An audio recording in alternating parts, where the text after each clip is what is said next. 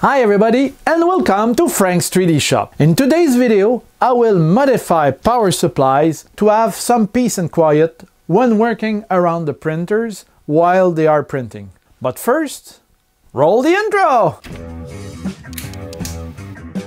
Okay, I have bought one of these power supplies on AliExpress. The other came with this printer. They are identical. They seem to be copies of an old version of Meanwell brand power supplies. I have found on this webpage that the original power supply had a thermal switch that controlled the power supply fan. Also, some commented to the author of this blog that some traces were not isolated enough to prevent creepage. I do not suggest that you make such modifications if you do not know what you are doing. I am a trained technician and I am confident to make those changes. So this video is to show you what is possible. Since I recorded the following footage, I have replaced both power supply with a real Meanwell brand, and temperature stability is one of the benefits that I got doing that. Something to notice is that regulation committees approve the real Meanwell power supplies, so in my book they are safer, and that is why I have since replaced them. So I have made the modifications suggested from this webpage. Let's take a look.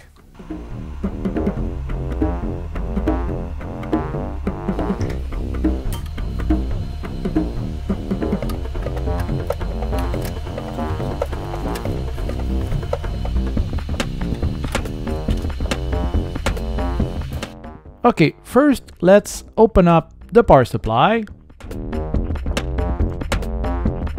Disconnect the fan and remove the screws under this sticker to have the main board free.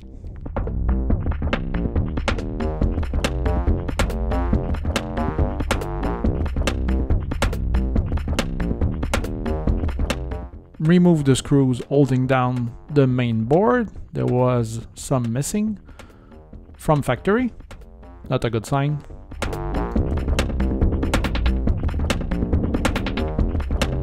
Okay, good. Now some cleaning up because there is dust everywhere.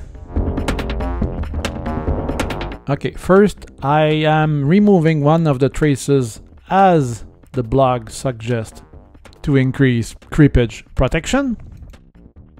The creepage protection is the hole in the form of an L that you see there. So here I am increasing the length of that hole with the sharp knife.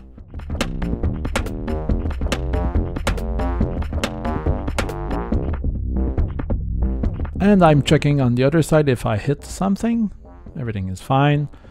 So I have increased the length of that. And I'm increasing also the length of the other side of the L. Same principle. Here it is, all finished. And then I have to replace the trace that I removed. So I'm soldering in a jumper. This is to prevent creepage, which is an electric arc that can form between traces. So the original traces were too close to the top ones. So this is all explained in the web page, which will be linked in the description below. Now I make sure that I didn't short anything and that the jumper is good.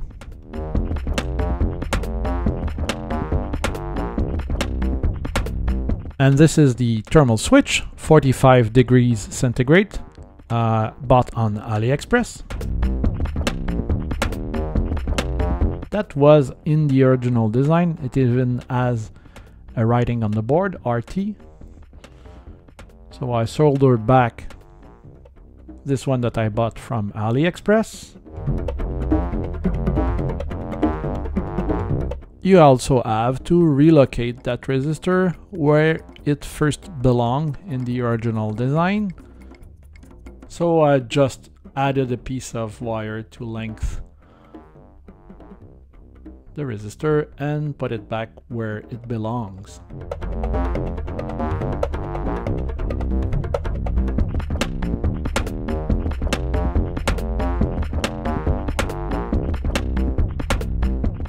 I then insert the thermal switch inside that transformer so that it can sense the temperature well. And then I put some Teflon tape around it just to hold it in place.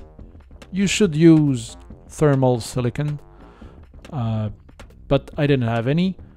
There is one in the mail right now, but that will do for now. Then put back everything the way it was.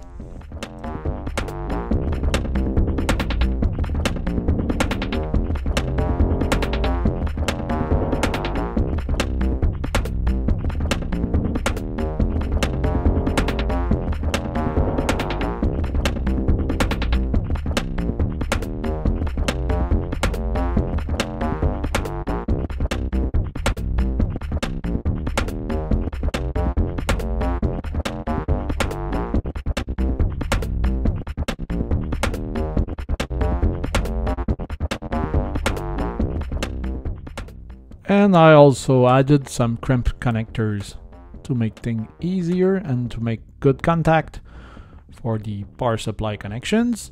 And I make sure that I have the right connection at the right place. So I have made the same modification on my other printers, and we will see the difference. I'm gonna show when the fan is on and off.